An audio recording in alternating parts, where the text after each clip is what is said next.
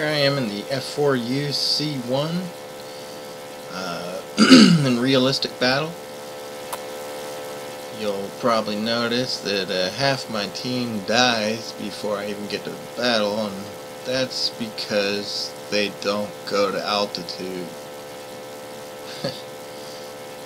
That's part of the problem with some of the games is get a lot of people who are inexperienced, and they fly low.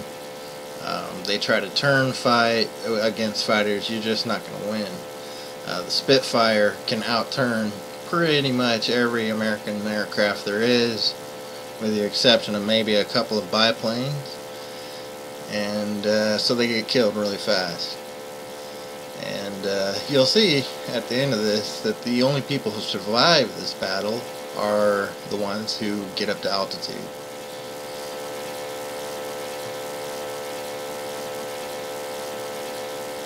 Yeah, we're still getting there, and this is a really interesting battle. Most of the time when you go up against the British, 9 times out of 10 times you die. I mean, your team's going to lose. And that's, like I said, mostly because the inexperience of American pilot players, you know, they kind of blow it. Trying to turn fight with aircraft that you just can't outturn. They're faster than you, and in some cases even have better guns. So we're starting to get close to the battle here, and once I get into it here, I'll go ahead and let it play out.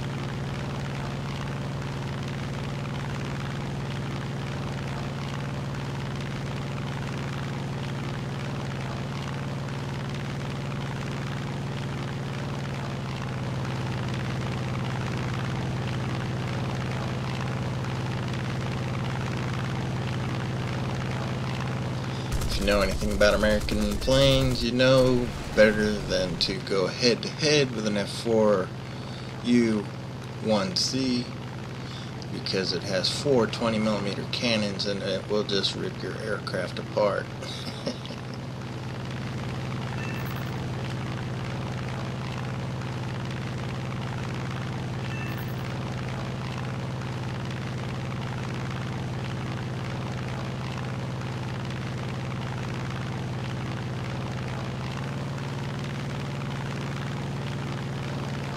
So I've just noticed that one of our bases has been destroyed, and I know it's a bomber, obviously, and I'm heading down to look for him.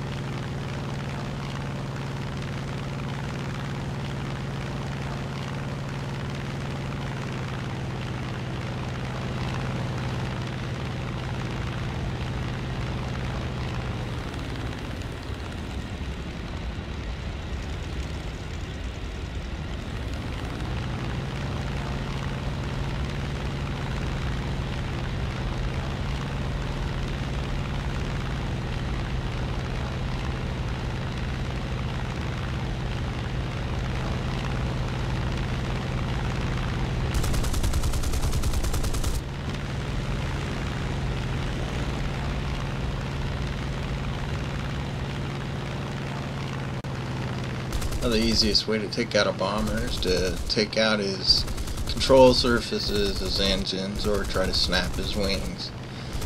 And I actually do all three. Lots of fun.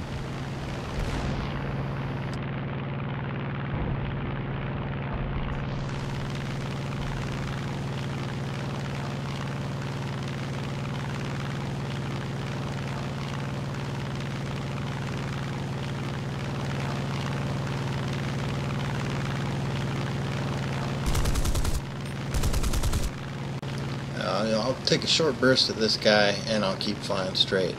Instead of trying to turn in behind him.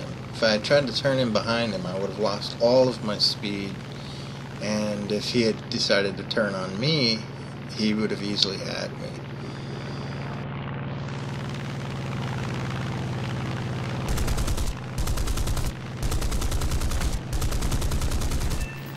Like here, if I had turned around, he would have had me, because you can see he's already turned pretty much all the way around, and he would have dropped right in behind me, and that would have been the end of me. But continuing to fly straight, I keep my speed, and it allows me to put some distance in between us, and then I can make my turn and come in and get the kill. Now, I took a huge chance there, and it paid off, and that was actually the final blow of the game. So it was a good game there, and it's an unusual win, to be honest with you. 9 times out of 10, like I said, you're going to lose just due to the inexperience of the players on your team.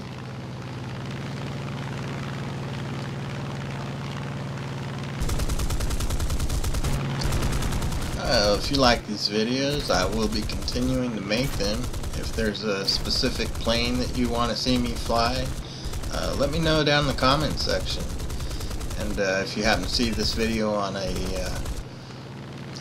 different site other than YouTube, you may want to follow the link back to YouTube so I can see your message in the comments section. Also, if you'd like to see me fly more from the first-person view as opposed to third-person view like this, then just let me know that, because I can do that too. It's a lot of fun, and it's a little more difficult, but it makes for a lot cooler videos. So y'all have a good one, take care, and see you next time. And don't forget to add me on War Thunder and or World of Tanks, as I'm a kitchen sink, and hope to see you on Battlefield. Laters.